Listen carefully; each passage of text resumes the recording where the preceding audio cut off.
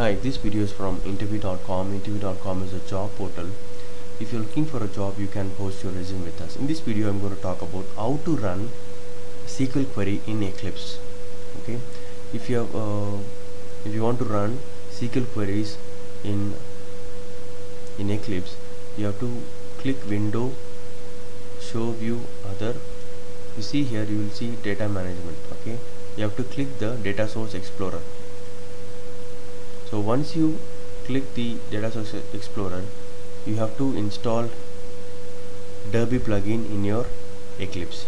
That means Derby database you should have installed, and you should have installed Derby plugin in Eclipse. So the moment you installed Derby plugin,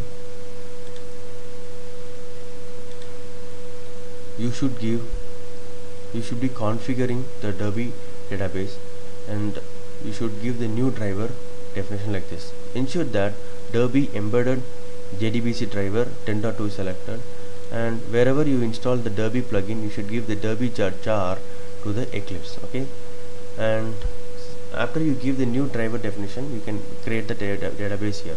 You can give the database name and username, password. Now your database is ready. You can check test connection. Okay, so once the database is ready, you can just select the database that you created, right click, you can open SQL scrapbook. When you click that, you will be getting a scrapbook like this. Okay, I have created already a lot of SQL queries.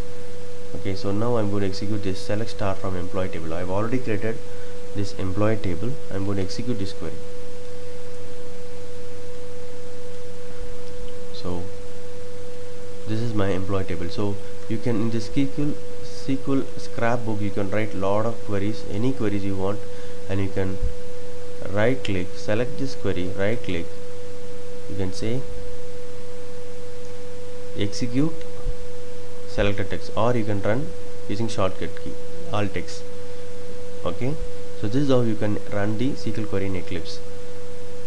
Ensure that you have installed Derby plugin in your Eclipse, and you have configured Derby in your Eclipse, and then right click, open SQL scrapbook.